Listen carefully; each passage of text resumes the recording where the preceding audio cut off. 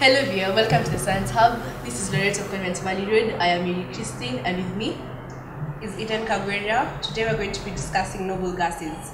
These are group 8 elements. They are found as free atoms in nature and they form 1% of air. They include helium, neon, and argon. Their electron arrangement is as follows. Helium has an electron arrangement of 2. Neon has an electron arrangement of 2, 8. And the neon has an electron arrangement of 2 is to 8 is to 8. Helium is called a duplet.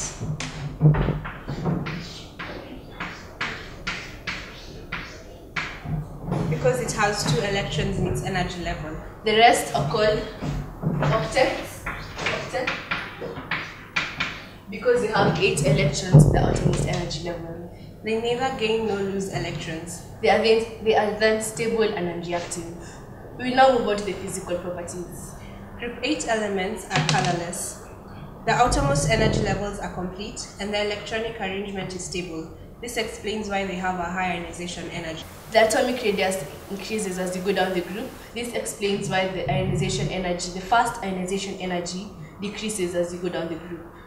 They have low melting points and boiling points. This is because of the weak forces of attraction between the particles. Although atomic size increases down the group, the strength of attraction between the forces also increases down the group, which also explains the rise in the melting point and the boiling points. Let us now move on to the uses of noble gases. So we have argon, which is used in arc welding, and neon, which is used in street and advertisement lights. And with that, viewer, we have come to the end of our program today. Thank you very much for watching, and we hope you have learned a lot.